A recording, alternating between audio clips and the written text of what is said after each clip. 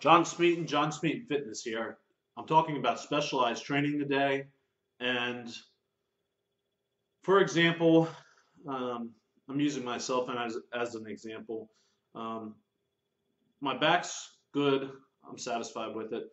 I'm really satisfied with my whole body, but I'm talking, bodybuilding or whatever.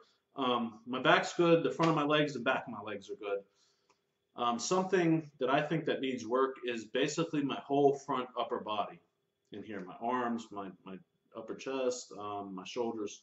So what I would do um, is maintain what I have, um, maintain the intensity and the weights and everything on my legs and my back, and provided my injuries are healed up because that's the reason why I haven't been able to train full intensity on my front upper body. Provided my injuries are healed up, I will put a little more intensity into that, and maybe a lot more depending on cycling my intensity and all that. That's a whole different subject. I might get into it at another time. But put more intensity into the body parts I need to bring up, and maybe just maintain the intensity on the body parts that I think are good. So, in my opinion, that's the best way for specialized training, bringing up lagging body parts. Of course, you can, separate, like say on chest day, you do a couple extra sets of like side laterals or something like that, giving that nice cap to the shoulders, and then 2 or 3 days later you hit shoulders again. You can do that, and that can work to some degree.